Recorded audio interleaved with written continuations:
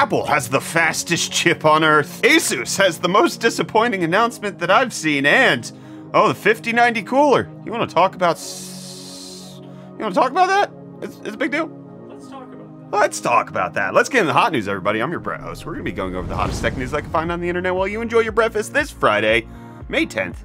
2024. We're going to start off today talking about some preliminary benchmarks that are coming out about Apple's M4 chip. This bad boy is going to be slapped into an iPad, so you know you're going to get full use out of it, but it turns out that when you put it through some synthetic benchmarks, it's the fastest CPU on the planet, has the highest single core score out of any CPU ever. It beats the 14900KS, which runs at 6.2 gigahertz, despite the fact that the M4 runs at 4.4 gigahertz. Apple has done it again, destroyed the competition, made themselves glorious, and created a thing that you want to put into your system. And it's great. 22% faster than the M3 in single core, 25% faster in multi-core, and it has more cores, so it's a big deal. It's got a lot of performance, and you might be able to tell from my tone that I'm choosing to take with this that there's a reason you kind of have to take synthetic benchmarks with a massive grain of salt, and it turns out that when you look at the Geekbench score, these numbers are obscene, all right? Destroys the 14900KS, no problem, single core score. The 14900KS is like 3,300 points. The M4 an iPad, not a CPU that requires 400 watts of cooling,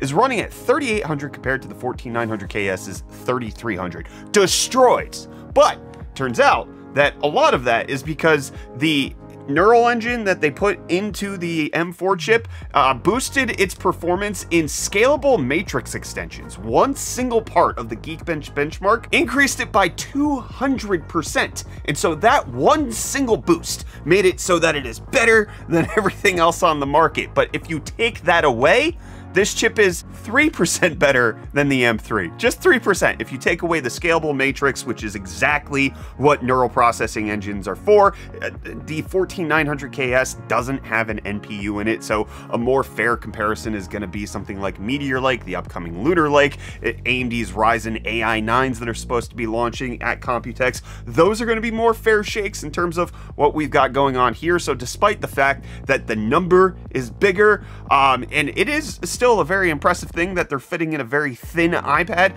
The idea that it destroys the 14900K in single core performance, not likely something that's happening, especially since the 14900KS is not meant to work on matrix things. If you have a 14900KS, you're supposed to have a graphics card, and then your 4090 is just going to absolutely destroy whatever the M4 is. So it's tomato pricing. Is you got to throw all of that out. Just don't trust synthetic benchmarks for everything. Is it a good chip? Looks to be. Is it the best thing ever made? Looks pretty good. I wouldn't say it's the best, but it is the best. The number's higher, Brett. What do you mean it's not the best? You're just an Apple shill. That's what's happening right now. But while I may prefer Apple, the FCC is making it so that ISPs, or internet service providers, cannot prefer any type of data that you're trying to use. So this happened after net neutrality was reinstated, where ISPs couldn't differentiate networking traffic. However, one of the things that was kind of ambiguous was, could they have like fast lanes, right? Like they're not throttling your regular stuff, but they have this like extra level thing for gaming. Your gaming enhancement is $50 a month, and we make sure your gaming's prioritized on our network. And the net neutrality language of the new legislation was pretty unclear about it until they just dropped the official final legislation about it, and ISPs can't do that anymore. Specifically saying that we clarify that bias, or broadband internet access service providers' decision to speed up on the basis of internet content applications or services would impair or degrade other content applications or services which are not given the same treatment, and so they're not allowed to do that, which makes absolute sense. If you're prioritizing a single type of network connection, that means other things don't get that priority, therefore are not treated the same. And so there was just some ambiguity in the language before where it wasn't clear if it was going to be removed, and now it's clear that hey, that gaming lane you're paying for, your ISP is going to find another way to squeeze that money out of you, okay? But while fast lanes are getting removed from internet here in the United States, LG is getting rid of LCD panel production. They are moving on to OLED and OLED only, with them looking to sell off the last of their Chinese factories that currently make LCD panels. Samsung's already kind of moved on from this. LG is doing the same. It's not necessarily anything groundbreaking. They've announced their intent to do this for the last several years, but it's looked like OLED and other versions of panels are going to be the wave of the future. And the wave of the future is Reese, because he's 6 hours ahead of me in time zone, which basically means he lives in the future. So I hope if there's anything that I need to know about that's going to happen today, he would tell me before it happens. That'd be great. Yo, welcome back to UFD Deals, bringing the hottest tech deals on the internet. Happy Friday, everyone. Hope you guys are doing well. And hey, look at that, some deals. Starting off today, we have the Beyerdynamic DT770 Pro closed back studio headphones for only $129 with included promo code, making them $40 off. But then next up, we have this InnoCN 27-inch 1440p 240Hz gaming monitor for only $199.99 with included promo code, making it $70 off. And then lastly, we have the AMD Ryzen 7 7800X 3D going for an unbelievably low price of $320.56, which is the lowest I've ever seen it. And hey, if you want to be processor bros, then you know what to do. And with that, the deals are done. You can find these and more linked in the video description down below. But until next time, I'm gonna hand you off back to Brett for the rest of your hot news. Cheers. Well, Reese, there's a deal about the ROG Ally. Asus clearly continuously fumbling the bag with the marketing surrounding this device. You might remember that it was initially announced as a April Fool's joke, that they were like, just kidding, it's not really April Fool's. This thing's gonna be real, but not in a way where they were like, everybody loved it, so we're gonna make it. They were always planning on making it. It's been a nightmare in terms of that. But then they announced yesterday, because it was the 1-year anniversary of the launch of the ROG Ally, allegedly, that they are going to make a new one. And they had a live stream ready to go. They wanted to tell you everything about the next new ROG Ally. There was some speculation that it was going to be coming in black because there was a posted image that had one in black at the back of the area. And so the live stream got delayed by an hour. There were technical issues that happened. And then within that live stream, they didn't talk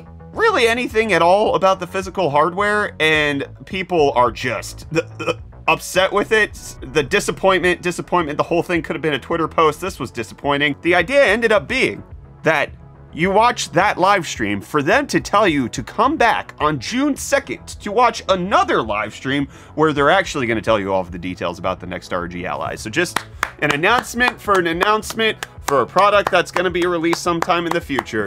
Well done, Asus. That's masterfully convoluted. And I'm gonna announce something that's gonna get announced at some point in the future. I guess that's my whole job, is that Intel Panther Lake, we're getting some details about the next gen mobile processors that are supposed to be coming out in 2025. But the big deal here is that not only are the CPUs gonna get updated, but reports are indicating that it's actually gonna get Xe3 graphics, which is the celestial setup that we're looking forward to. So it looks like, hopefully, Intel should have Battlemage later this year, Celestial later next year.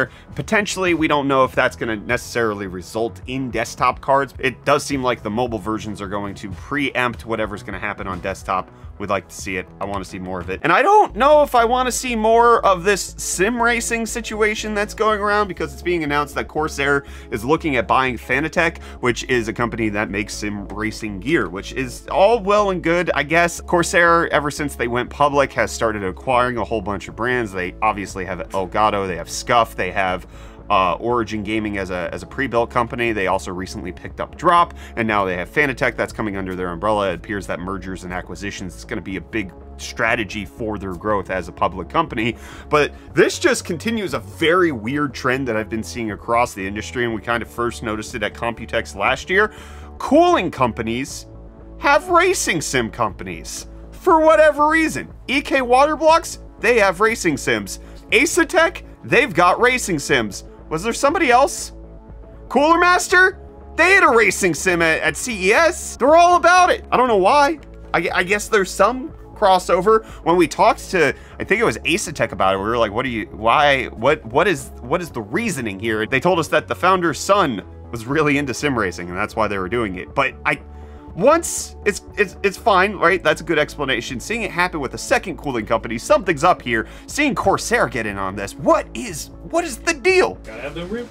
Did you say gotta have them ribs? Gotta have them ribs. It looks like we gotta have the name of the next generation of Nvidia graphics cards that are coming out, because we do know that Blackwell's already been announced as the GPUs that are going to be coming out from Nvidia later this year, but now we know the name of the GPUs after that, and it's going to be called Rubin, after Vera Rubin, who was a famed astronomer who did a lot of great research on galaxies. And so you can expect that the GPU name, instead of having an A for Ada Lovelace or B for Blackwell, is now going to have an R for Rubin. But let's talk about what we are getting with the gaming versions of the Blackwell cards, because there's new details coming out on what Nvidia's prepping in terms of the cooler situation, and it's a lot. They're looking at cooling capacity anywhere from 250 watts on the low end all the way up to 600 watts, which is a beefy honking chomper. So it looks like they're going to have a high-powered GPU coming out, but while they are testing cooling capacity for the Founders Editions up to 600 watts, we have seen this before. A lot of people have seen the picture of the 4090 Ti 900 watt cooler, and they didn't end up actually releasing that. Additionally, the 450 watt cooling situation that we have for the 4090 is all well and good, but the Founders Edition runs closer to 400 watts. So just despite the fact that we might have a cooler that can handle 600 watts of cooling capacity, doesn't necessarily mean that the Founders Edition is going to run at that. But it does mean that Nvidia is looking at potentially beefing up their 5090 Founders Edition card to consume a lot more wattage. Now, they can't go above 600 watts. If they wanted to keep it at one 16-pin power connector, they would have to go up to 2 of those, which I guess it's not beyond Nvidia to potentially do that in the future. But we've already seen problems with melting and all of that, so just get ready. It's not quite clear if Nvidia is actually going to change the design of the Founders Edition, if there's going to be a different aspect to it. We've seen the 40 Super Series actually got this matte black look, which was very nice to see. I'm curious to see if we had the 30 and 40 series kind of look about the same, just a mild difference in size here and there. It's probably time for them to completely overhaul it, so we'll have to see if they end up doing that this year with Blackwell. And I'm gonna see what you guys did in the comments yesterday. We got SimpleTech over on Floatplane saying, "Getting older is definitely okay. After 20 years as an IT admin, I'm reinventing myself as a programmer and loving every moment. Each year added to me is just one more year of winning. No matter what happens during that year, +1 is a win." W attitude to SimpleTech, W attitude. Kryptonite said, "I was going to comment yesterday about how AI is the new buzzword, but you covered it. You should play that rant whenever someone complains about AI being everywhere."